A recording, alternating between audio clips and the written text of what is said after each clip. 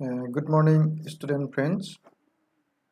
Today I am going to take this class for the IGNOU students, especially related to their course program MPSE 7 Unit 2, related to the theories or approaches to the study of social movement. Till today, we have discussed about the nature of the social movement and the approach, basically the Marxist approach to the study of social movement. Today, I am going to discuss about the liberal approaches to the study of social movement. When we try to understand the liberal approach, we should know the basic concept or core issue of the liberal ideology. When we say about the liberal ideology, then we should know that this is the evolution of the society where people demanded their rights and justice. Inside the rights and justice, there are many concepts like equality and liberty play a very important role in this regard. So liberal approaches basically deals with the concept of liberty as demanded by the peoples throughout the history. Peoples demand liberty to attain, to avail, to achieve many needs or to fulfill their various expectations. Social movement is a result of expectations. To fulfill the expectations, to fulfill the needs, to fill up the aspirations, the peoples involved in mass mobilization, or we can say they start the social movement. When we talk about the liberal approach to the study of social movement, in this field, we should know three basic theories. Number one, structural functional approach or structure function approach. Number two, resource mobilization theory. And number three, relative deprivation theory. Let us discuss one by one. Structure function approach.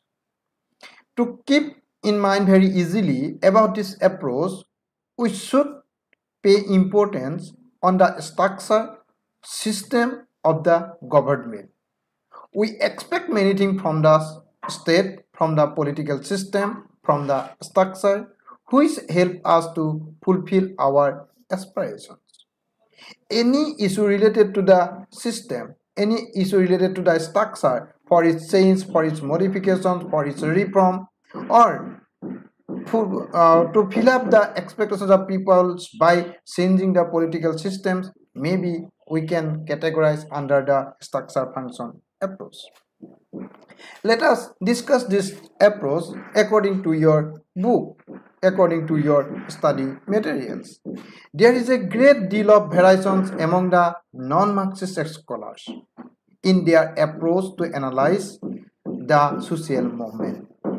The ideological positions regarding a need for social and or political change and the rule of movement therein differ. It is argued by several liberal scholars such as William Kornhauser, Robert Nisbet, Edward Shields, and others that mass movements are the product of mass societies, which are extremist and anti-democratic,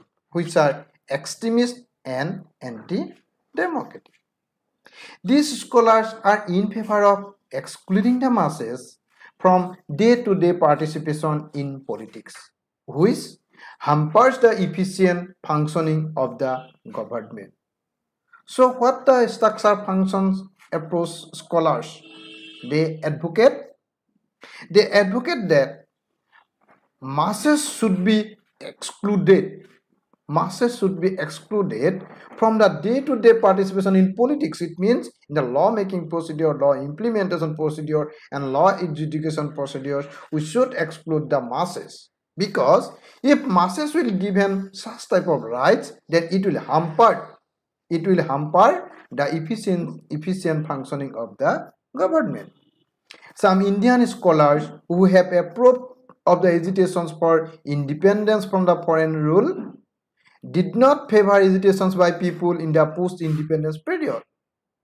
If we take the example of India, then we will able to see that a group of the people, they involved in the agitations to get freedom from the British government, from the British rule. And that group of the peoples, when we got the independence, they refused. They were not in favor of agitations of the peoples after the independence period for their fulfillment of the needs or expectations. They condemned them outright as dangerous. When we got independence, after that the political authority, political powerful group or the decision-making group, they regarded that outright or movements are dangerous and dysfunctional for civilized society. It is not good for the civilized society. Though some other liberals do not favor a revolutionary change in political and economic structure, they advocate political change which is confined to change in government and political institutions. A few are revolutionary saints, but they differ from Marxist scholars in class analysis. They lay emphasis on political institutions and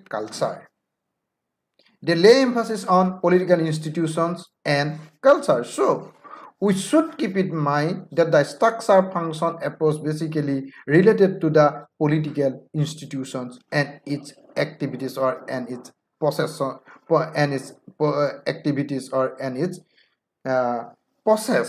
and also the people's reactions towards it.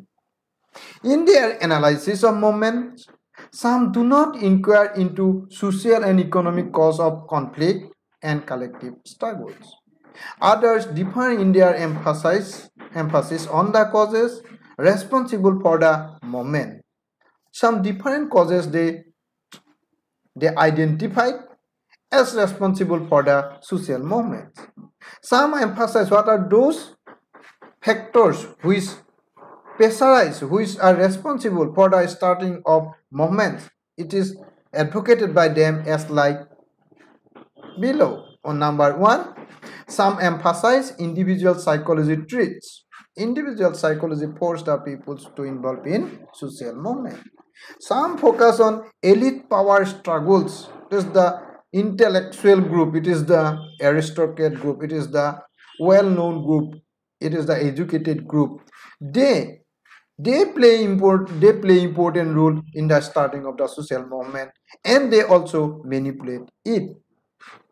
Some others emphasize the importance of cultural rather than the economic factor. A group of liberal political thinkers, they believe that the social movement is not a result of the economic factor, it is because of the cultural factor. It is related to the value, faith, attitude, norms, orientations, custom, convention, and traditions.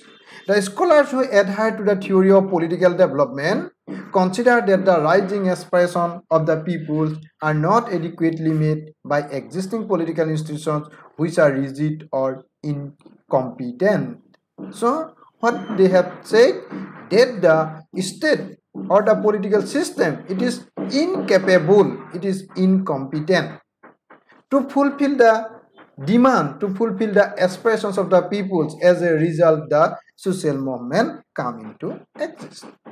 As the gap between the expectations of the peoples and the performance of the system widens, political instability and disorder leading to the mass abstract increase. Huntington in 1968, P. Huntington in 1968, he stated that as a gap between the expectations of the peoples and performance of the system widens, political instability and disorder leading to mass abstract increases. Indian scholars Rajani Kothari argued that direct action is inevitable in the context of India present-day parliamentary democracy. So, to fulfill the aspirations of the peoples, to change the political system, to overthrow the drawbacks of the political system, Rajani Kothari argued that direct action is inevitable. Following all this, make the ideal self-government more and more remote and render parliamentary government unstable form of political organization.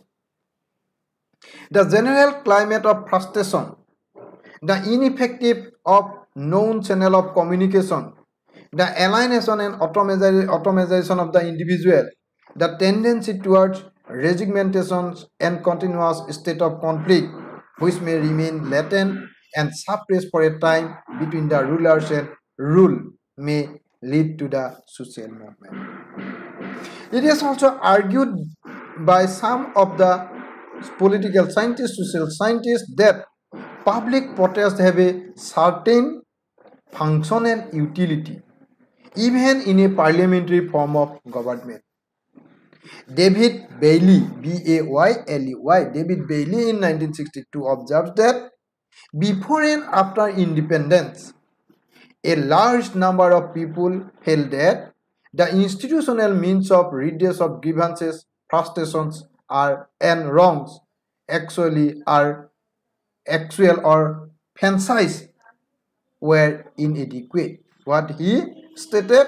He stated that before and after independence, a large number of people felt that the institutional means of redress of grievance, functions, and wrongs, actual or fancied, were inadequate. When we are in an independent country, we must have the right to raise our grievance. We must have the right to indicate the wrongs. We must have the right to show our dissatisfactions to the government, but this is not actually seen in an adequate way. So another theory, this is the structure functions theory we have discussed. Then another liberal theory is known as the resource mobilization theory. Resource mobilization theory is an outcome of rational choice theory. It is based on the assumption that individual actions are motivated by the goals and express their preferences. They act within the given constraints and available choices. It is not possible for all individuals to get all that they want. They must make choices within the available possibilities at the given point of time. So resource mobilization theory is an outcome of rational choice theory. It is the rationality of the human being. It forced the peoples to start the social movement.